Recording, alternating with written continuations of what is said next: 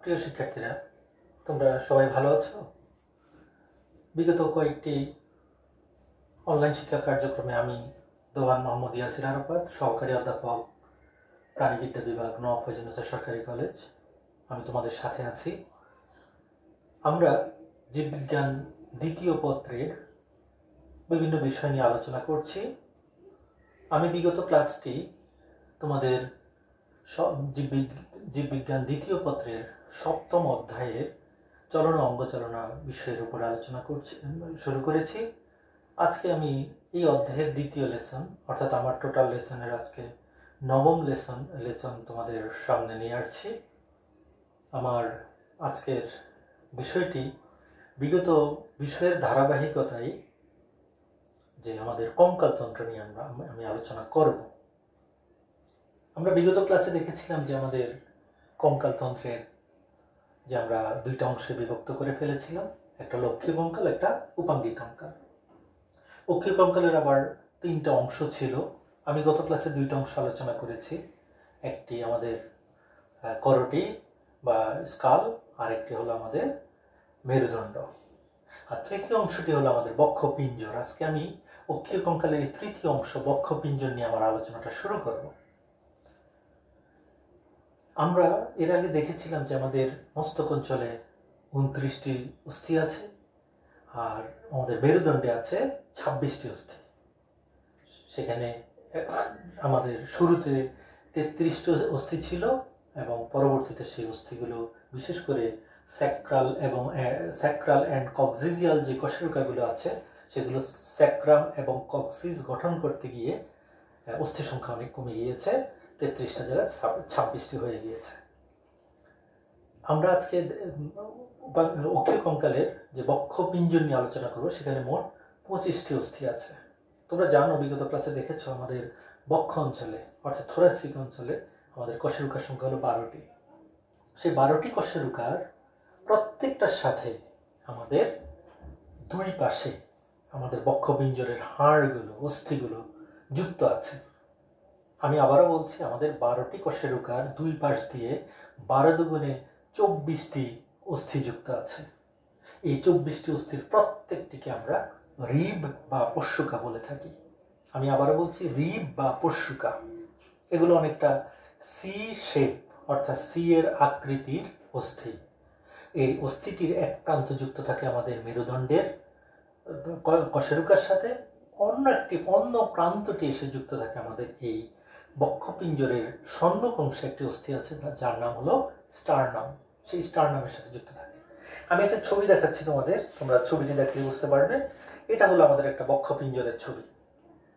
এই বক্ষপিঞ্জরের ছবিতে তোমরা খেয়াল করে দেখো যে আমাদের এই পুরো বক্ষপিঞ্জরের মধ্যে এই পাশ দিয়ে, এই দুই পাশ থেকে পেছনে মেরুদণ্ডটা দেখা যাচ্ছে, মেরুদণ্ড থেকে দুই পাশ দিয়ে আমাদের অস্থিগুলো চলে আসছে, যেগুলোকে আমরা বলছি রিব। এবং প্রতিটা অস্থি এসে পিছন থেকে এসে সামনের দিকে, অর্থাৎ পেছন থেকে মেরুদণ্ডের এই প্রান্ত থেকে এসে সামনে এসে আমাদের এই যে স্টারনামের সাথে যুক্ত। এটা আমাদের স্টারনামের সাথে যুক্ত। আমি এখন এই অংশগুলো আলোচনা করতেছি। প্রথমে আমাদের বক্ষপিঞ্জরের কাঠামোতে প্রথমে আমরা আসছি স্টারনামে। স্টারনামের তিনটা পার্ট, আমি তিনটা কালার করে রেখেছি। স্টারনামে তিনটা পার্ট, পুরোটাই কালার্ড অংশটা স্টারনাম। এটা তিনটা পার্টে আমরা যদি দেখি, প্রথম উপরের অংশ ওই টাইয়ের নটের মতো দেখা যাচ্ছে, যে এটাকে আমরা বলছি মেনোব্রিয়াম। একেবারে উপরের প্রান্তটা মেনোব্রিয়াম, তারপর হলো বর্ডি এবং জিফয়েড প্রসেস। তিনটা পার্ট। জিফয়েড প্রসেস নিচে একদম সুচালো একটু জিফয়েড প্রসেস থাকে, তারপরে মূল বর্ডি এবং একেবারে উপরের দিকে যেটা অপেক্ষাকৃত নট, টাইয়ের নট শেপ এরকম, এই জায়গাটাকে আমরা বলছি মেনোব্রিয়াম। এই তিনটা পার্ট নিয়ে আমাদের স্টারনাম গঠিত। এখন আসি রিব, পশুকা। পশুকাগুলো উপর থেকে নিচের দিকে ক্রমান্বয়ে সাজানো থাকে। আমি যদি একটা পশুকার গঠন দেখি, তাহলে আমরা এইরকম দেখতে পারি পশুকার গঠনটা। আমরা এই পশুকার গঠনটা এইরকম। এটা একটা পশুকা, এবং আমরা জানি পশুকার সংখ্যা 24টি, প্রতি পাশে এরকম। এটা একটা আদর্শ পশুকার কাঠামোটা এরকম। একটা আদর্শ পশুকাতে 4টা পার্ট থাকে, আমরা দেখি 4টা অংশ নিয়ে একটা আদর্শ পশুকা গঠিত হয়। তার মধ্যে খেয়াল করে দেখো, প্রথমে একটা মস্তক একটা অংশ থাকে, এটা আর্টিকুলার একটা টিউবারকাল থাকে, একটা মস্তক গোলাকার কালার করা আছে একটা মস্তক অংশ, একটা টিউবারকাল থাকে, একটা গ্রীবা থাকে, এই একটা গ্রীবা, তার পরবর্তীতে এই পুরোটা হলো দেহ। আমরা যদি এই জায়গাটা দেখি, তোমরা গতকালকে আমি দেখিয়েছিলাম যে আমাদের এই জায়গাটা একটা থোরাসিক যেটাকে কশেরুকা, এই কশেরুকাতে যুক্ত থাকে। এই যে দেখো এই প্রান্তটা যুক্ত থাকবে, এই মস্তক অঞ্চলটা যুক্ত থাকবে এখানে এই যে ক্যাপসুলার প্রসেসের মধ্যে, এই অংশটা যুক্ত থাকে ক্যাপসুলার প্রসেসে, আর এই অংশটা যুক্ত থাকে এই যে টিউবারকুলার প্রসেস যেটা, হ্যাঁ এটাকে আমরা টিউবারকাল বলছি। এটা টিউবারকাল, এই টিউবারকালটা এই টিউবারকুলার প্রসেসের সাথে যুক্ত থাকে, যার ফলে এটা এইভাবে হয়ে এইভাবে সামনে চলে আসে। সামনের এই প্রান্তটা আমাদের এসে এই যে স্টারনামের এই প্রান্তের সাথে যুক্ত থাকে। সামনের এটাকে পুরোটাকে আমরা বডি বলছি। তো এই চারটা অংশ নিয়ে আমাদের এই রিবগুলো গঠিত। প্রত্যেকটা রিব চ্যাপ্টা চওড়া, অপেক্ষাকৃত একটু চওড়া, চ্যাপ্টা এবং লম্বা একটা অস্থি, আমি বলছি বাঁকানো একটা অস্থি আমরা এখানেই দেখতে পাচ্ছি, যেটা একটা বাঁকানো অস্থি। প্রত্যেকটা পশুকার এই প্রান্ত ভাগটা আমরা যদি এখানে একটু দেখি, এখানে আমরা ইয়ে করে দেখলে দেখবো যে প্রতিটা পশুকার প্রান্ত ভাগটা তরুণাস্থি নির্মিত।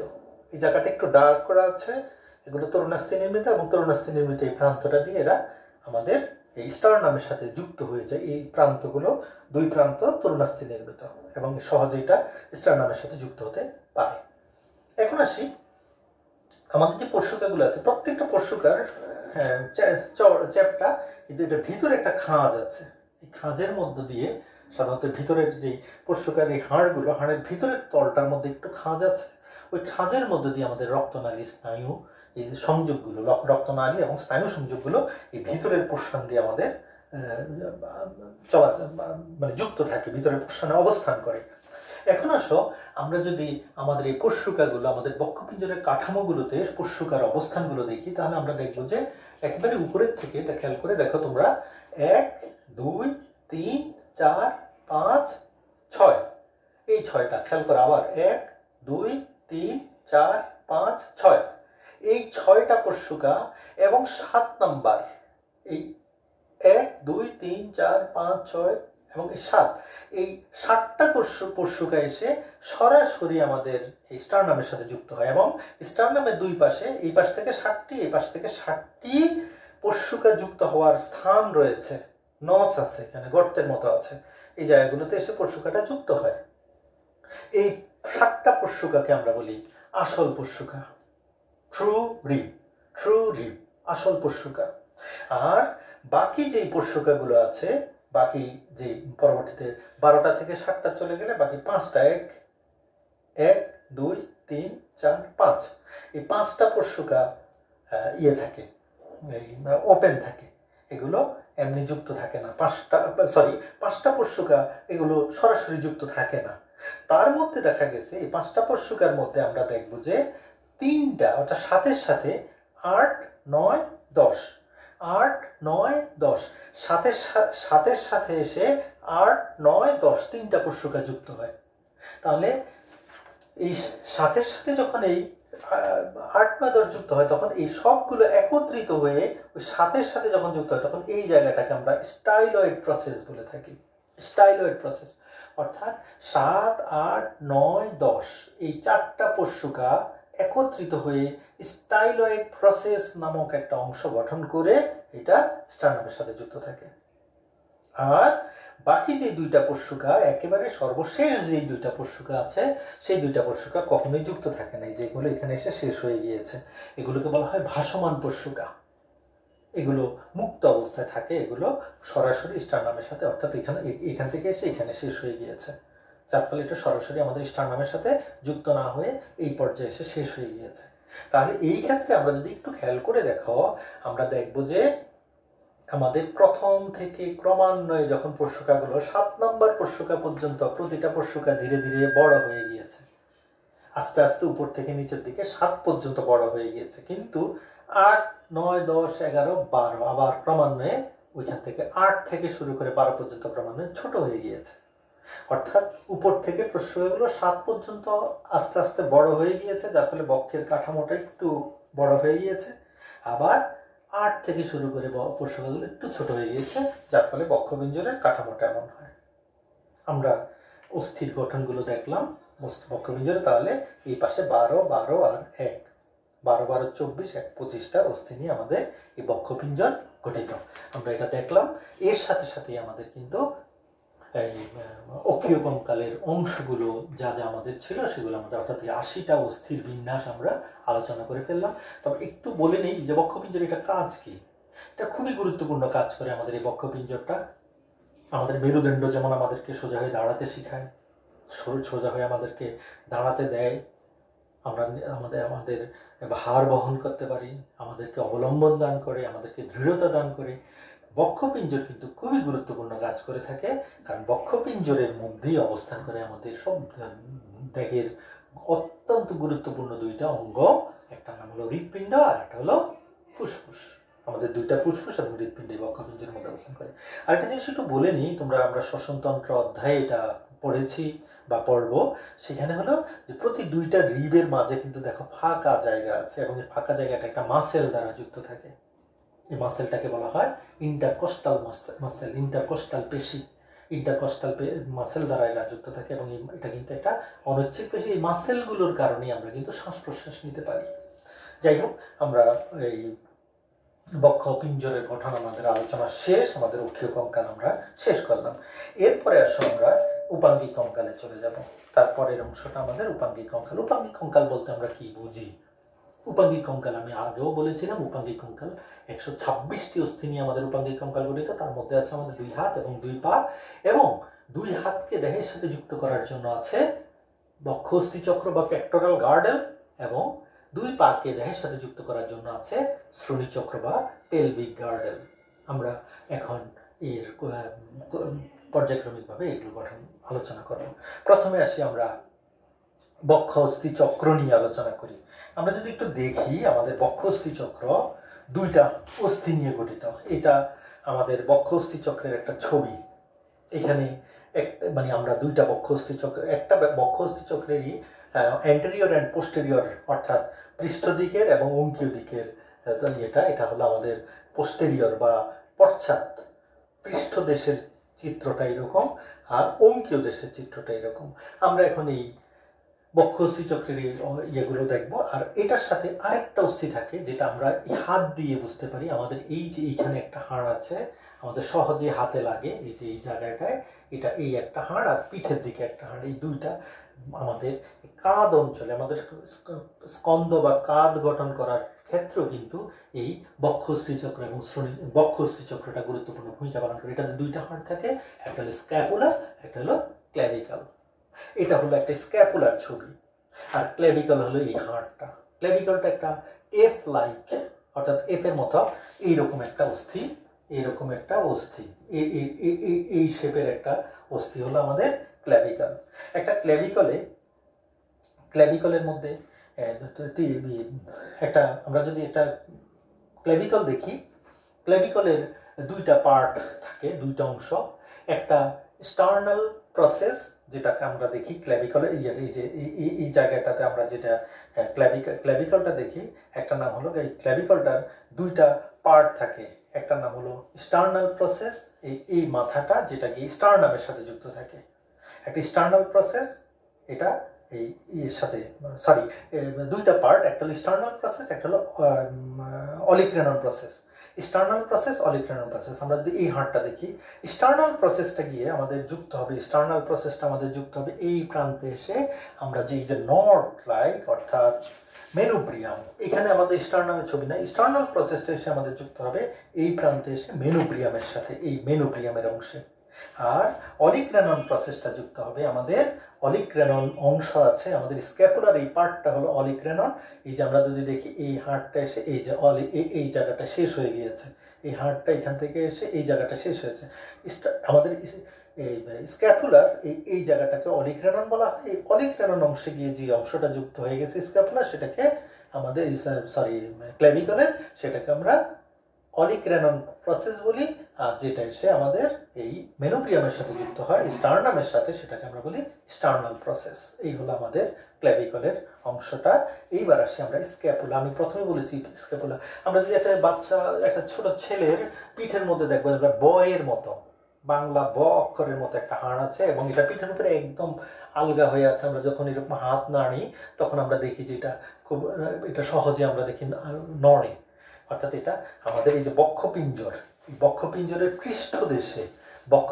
পৃষ্ঠদেশে বয়ের মতো করে এই অস্থিটা বসানো থাকে। এটাকে আমরা বলছি স্ক্যাপুলা। এখন আসি আমরা এই স্ক্যাপুলার কতগুলো পার্ট থাকে। যেমন স্ক্যাপুলার আমাদের এই যে কাঁধ স্কন্দ গঠন করে এবং যেটার সাথে আমাদের এই ক্ল্যাভিকলটা এসে যুক্ত হয়, এই জায়গাটাকে বলি আমরা অলিক্রেনম। এটা অলিক্রেনম। হ্যাঁ, sorry, it is called acromial process. Olecranon না, olecranon process, it is called acromial process. অর্থাৎ আমাদের এই কাঁধ গঠন করে, যেটা acromial process। এই acromial process। এছাড়া আমাদের এটার মধ্যে আমরা দেখবো যে আমরা যদি পিঠের মধ্যে একটু হাত দিই তাহলে দেখবো একটু উঁচু জায়গা আছে। সেই উঁচু জায়গাটাকে আমরা এটা আমরা পৃষ্ঠচিত্র, এই জায়গাটাকে বলি আমরা স্পাইন। এই স্পাইনের দুই দিকে দেখো, এই যে উপরের দিকে স্পাইনটা যে একটু উঁচু জায়গা, সেটার উপরে একটা অংশ থাকে, নিচে একটা অংশ। উপরের অংশটাকে বলা হয় সুপ্রা স্পাইনাল প্রসেস বা ফসা, আর নিচেরটাকে বলা হয় ইনফ্রা স্পাইনাল ফসা। অর্থাৎ আমাদের পৃষ্ঠদেশে যে উঁচু জায়গাটা আছে, স্ক্যাপুলাতে যে উঁচু জায়গাটা আছে, যেটাকে আমরা স্পাইন বলে থাকি, এই স্পাইনের উপরের অংশটাকে বলি আমরা এটা হলো সুপ্রা স্পাইনাল ফসা। ফসা মানে গর্ত, খাদ। আর নিচের অংশটাকে বলি আমরা ইনফ্রা স্পাইনাল ফসা। আর আরেকটা জিনিস হলো আমাদের যেই অ্যাক্রোমিনাল প্রসেস, যে কাঁধ গঠন করে, সেটার উপর একটু এই জায়গাটা দেখো একটু উঁচু জায়গা আছে, এই জায়গাটাকে বলা হয় আমরা কোরোয়েড প্রসেস। এই জায়গাটায় কোরোয়েড প্রসেস।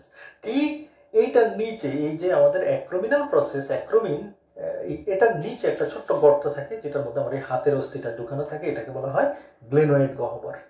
তো এই যে আমরা কতগুলো গ্লেনয়েড গহ্বর, এবং গ্লেনয়েড গহ্বরে তো আমাদের হাতের, অর্থাৎ হাতের যে প্রথম অস্থি, যেটাকে আমরা হিউমেরাস বলি, এই হিউমেরাসের মাথাটা ঢুকানো থাকে, মস্তকটা ঢুকানো থাকে আমাদের এই হাতের মধ্যে।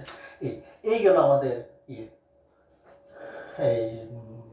পৃষ্ঠদেশের আর অঙ্কীয় দেশ বলতে আমরা যে অংশটা আমাদের পিঠের মধ্যে বসানো থাকে, সেই অংশের মধ্যে দেখবো আমরা একটা অবতল, একটা গর্তের মতো আছে, যেটাকে আমরা বলি সাব স্ক্যাপুলার ফসা।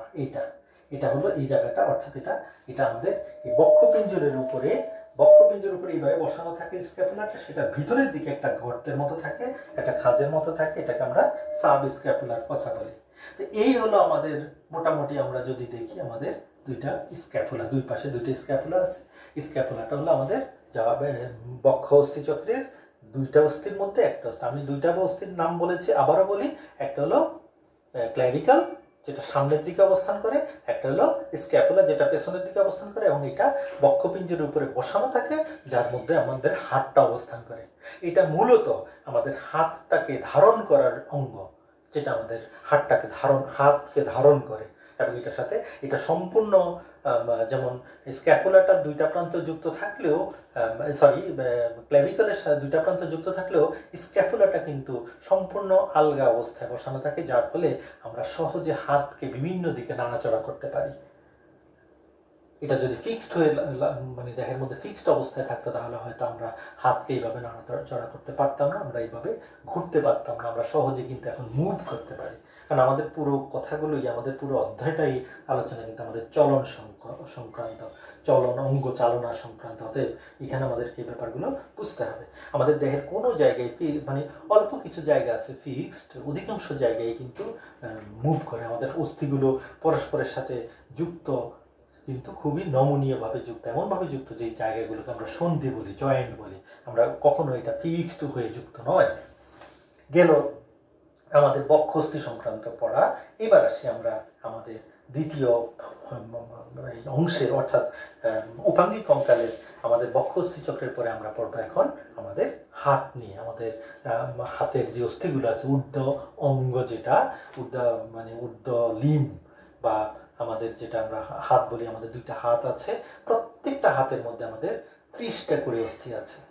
30 দুগুণে 60টা অস্থি আছে আমাদের দুই হাতে। আমরা এখন এই অস্থিগুলো কি কি অস্থি আছে আমরা দেখব। আমরা প্রথমে যে অস্থিটা নিয়ে আলোচনা করব সেটা হলো আমাদের হিউমেরাস। হিউমেরাসটা হলো আমাদের হাতের উপরের অংশে উপরের অস্থি। আমাদের এই হাতের এই হিউমেরাসের ছবিটা যদি আমরা এরকম দেখি সেটা এরকম। হিউমেরাসের আমরা যদি দেখি তাহলে দেখবো যে উপরে একটা মস্তকের মতো একটা অংশ আছে, হেড, মস্তক। এটা আমি বলছি যে আমাদের যে বক্ষস্থি চক্র আছে, বক্ষস্থি চক্রের মধ্যে একটা গর্ত ছিল, আমি বলছিলাম গ্লেনোয়েড গহ্বর। এই গ্লেনোয়েড গহ্বরের মধ্যে এই মস্তক অংশটা ঢুকানো থাকে, আমাদের হাতের যে মস্তক সেটা ঢুকানো থাকে এই গ্লেনোয়েড গহ্বর। এবং এই মস্তক অঞ্চলের মধ্যে কতগুলো এই হেডের অর্থাৎ হিউমেরাসের যে মাথা মস্তক একে ঘিরে কতগুলো পার্ট থাকে। আমি এখানে একটু তোমাদের বলি, আমাদের দেহে যে হাড়গুলো আছে, অস্থিগুলো আছে, এগুলো কিন্তু মসৃণ না। এগুলোর বিভিন্ন যা স্থানে আমরা দেখবো যে কতগুলো উঁচু নিচু জায়গা আছে।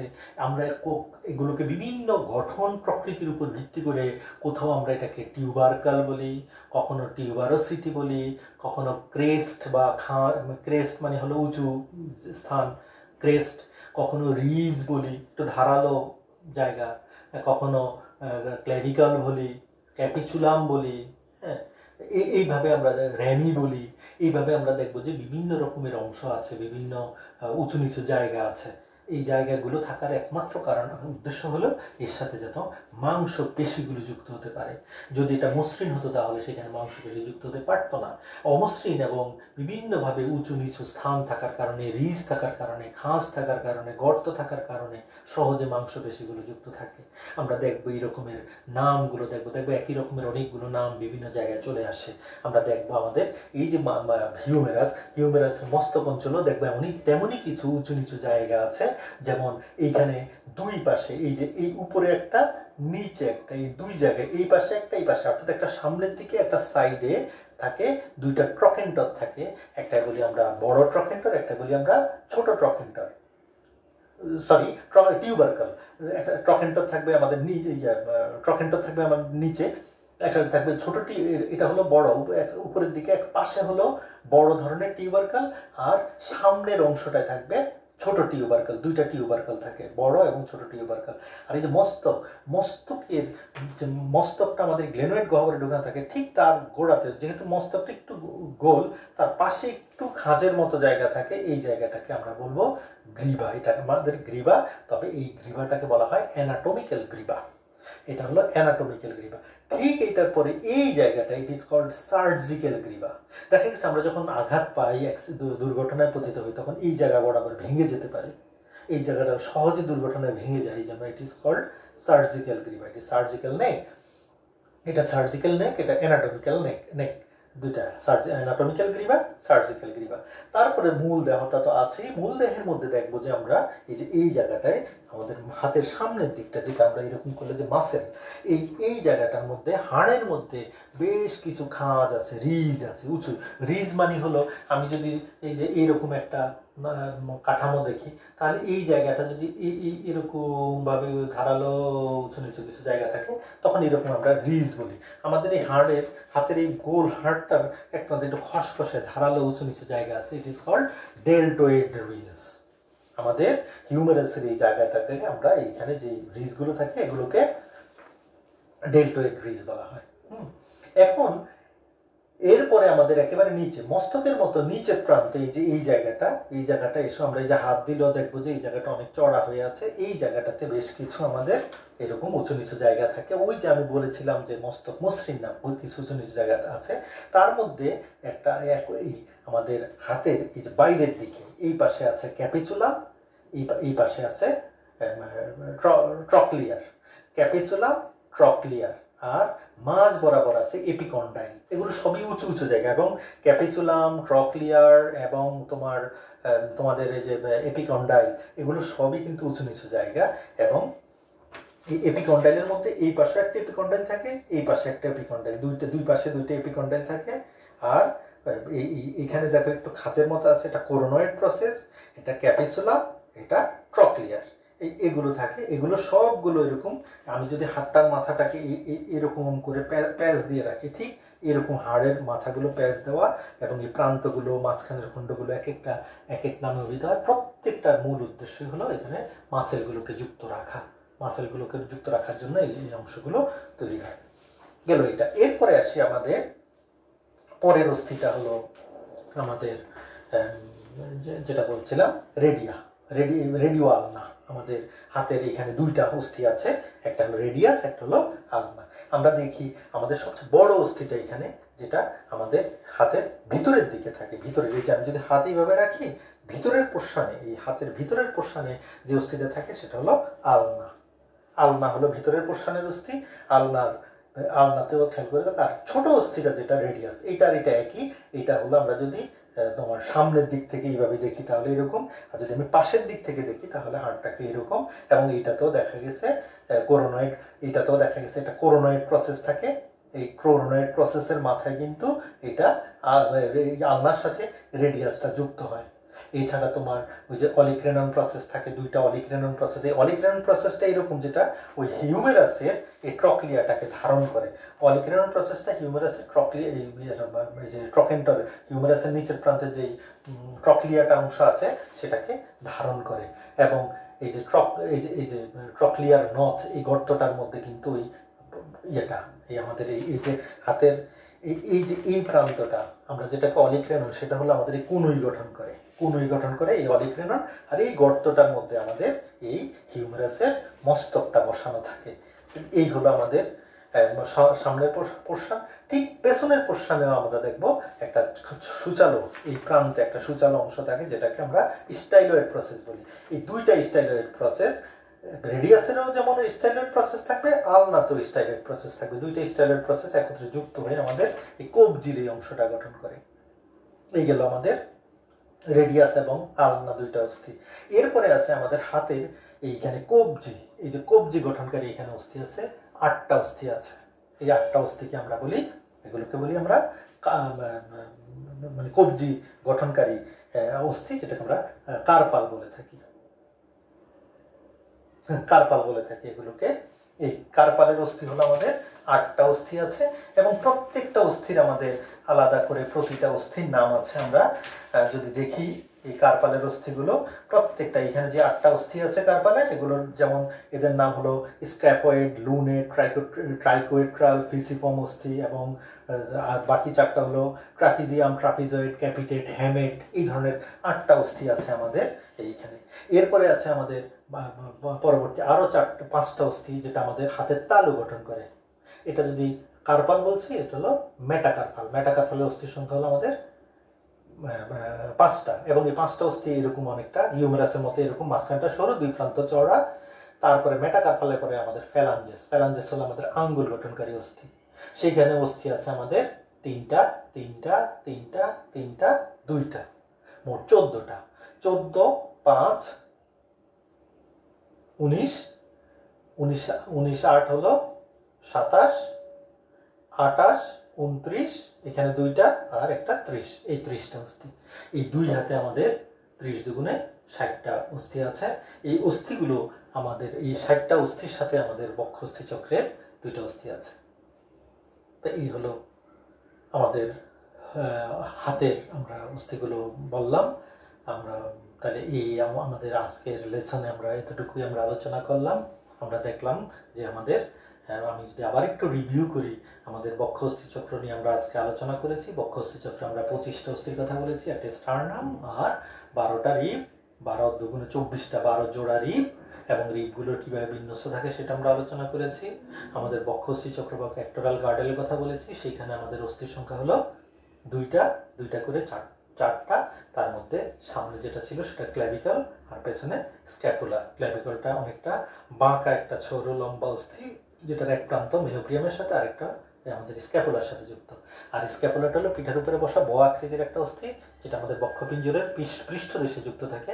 এটার পৃষ্ঠতল এবং অঙ্কীয় তল একটু ভিন্ন প্রকৃতির। পৃষ্ঠতলে একটা আলাদা করে একটা খাঁজ থাকে, একটা স্পাইন থাকে, আমরা এরকম দেখি, সেটা আমরা আলোচনা করেছি। একইভাবে আমরা যখন হাতের অস্থিগুলো নিয়ে আলোচনা করেছি, হাতের অস্থির প্রথম অস্থিটা বলছি আমরা হিউমেরাস, সেটা একটা বড় অস্থি, লম্বা অস্থি, একটা মস্তক থাকে, আর নিচের দিকে তোমার বিশেষ করে কন্ডাইলার অংশ থাকে, যেটা কন্ডাইলগুলো থাকার কারণে এই দুই প্রান্তে আমরা দেখবো যে এখানে তোমার এই একটা দুইটাই যে মানে উঁচু জায়গা হয়ে থাকে, এপিকন্ডাইল থাকে মাঝখানে, তারপরে এখানে খাস থাকে যেটাকে আমরা ডেল্টয়েড গ্রিজ বলেছি, এখানে সার্জিক্যাল গ্রীবা থাকে, আর এই গোড়ার দিকে অ্যানাটমিক্যাল গ্রীবা থাকে। তারপরে আছে আমাদের দুইটা অস্থি, যেটা রেডিয়াস একটা, আলনা একটা, যেটাকে একত্রে আমরা রেডিওয়াল না বলি, এবং দুইটা অস্থির মধ্যে আমাদের যে রেডিয়াসটা আকার একটু বড় হয়, সরি আলনাটা আকার একটু বড় হয় এবং রেডিয়াসটা আমাদের একটু আকারে ছোট হবে। হ্যাঁ, রেডিয়াসটা ছোট, আলনাটা একটু বড়, এবং রেডিয়াস বিশেষ করে আলনার সাথেই আমাদের এই এটা আমাদের হিউমেরাসের নিচের প্রান্তটা এসে যুক্ত হয়ে আমাদের হাতটাকে আমাদের এই কুনুই অংশটা, দুইটা সংযোগস্থলটাকে আমাদের কুনুই গঠন করে। আর আরেকটা জিনিস আমরা একটু বলে নিই যে এখানে আমাদের এই যে দুইটা অস্থি, এই দুইটা অস্থির এই মাঝ বরাবর, অর্থাৎ আমরা যে জায়গাটাকে এই দুইটা অস্থি, আমি যদি এখান থেকে একটা সুই এখান দিয়ে দিই, ওইখান দিয়ে চলে যাবে, আমার দুই পাশের অস্থির মাঝখানে একটা যোজক কলার একটা পর্দা দিয়ে এটা যুক্ত থাকে, এটাকে অ্যান্টি ব্রাঙ্কিয়াল মেমব্রেন বলে থাকি, অ্যান্টি ব্রাঙ্কিয়াল পর্দা। একটা অ্যান্টি ব্রাঙ্কিয়াল পর্দা দ্বারা আমাদের এই রেডিয়াস এবং আলনা যুক্ত থাকে, এটা যুক্ত করে রাখে, এবং এটা ঊর্ধ্ব প্রান্তের তুলনায় নিম্ন প্রান্ত অনেক দৃঢ়ভাবে একটার সাথে একটা লেগে থাকে। ঊর্ধ্ব প্রান্তটা বিশেষ করে হিউমেরাসের দুই প্রান্তের সাথে যুক্ত হওয়ার কারণে এটা এই জায়গাটাও দৃঢ়তা পায়। তারপরে আমাদের অস্থির সংখ্যা বলছি আমরা, এখানে আমাদের অস্থি আছে কয়টা? 8টা। কার্পালের অস্থি হলো 8টা, এবং অস্থিগুলোর আমরা নাম বলেছি, সেই অস্থিগুলোর নাম ছিল স্ক্যাপয়েড, লুনেট, ট্রাইকোয়েট্রাল, পিসিফর্ম অস্থি, তারপরে ট্রাপিজিয়াম, ট্রাপিজয়েড, ক্যাপিটেট, হেমেন, এই 4টা অস্থি। তারপর হলো মেটাকার্পালের অস্থি হলো 5টা, আর প্যালাঞ্জেসের অস্থি হলো আমাদের 14টা। এই হলো আমাদের হাতের অস্থি। আমরা এই বিশেষ করে উপাঙ্গিক কঙ্কালের আমরা একটা অংশ আজকে আলোচনা করলাম। আমরা পরবর্তী ক্লাসে আমাদের পায়ের অস্থি যেগুলো আছে, উপাঙ্গিক কঙ্কালের দ্বিতীয় অংশ পায়ের অস্থি নিয়ে আমরা আলোচনা করব। তো প্রিয় শিক্ষার্থীরা, তোমরা যে যেখানে আছো ভালো থাকো, তোমরা সুস্থ থাকো, তোমাদের পরিবারের সাথে তোমরা যাতে সুস্থভাবে কাটাতে পারো, এবং পরবর্তীতে যেন আমরা কলেজে খুলে গেলে আমরা একত্রে সবাইকে নিয়ে আমরা আবার আমাদের এই পড়াগুলোকে রিভিউ করব, আমরা দেখব। তোমরা বাসায় ভালো সময় কাটাও, বাইরে যাবে না, স্টে অ্যাট হোম। সবাইকে ধন্যবাদ।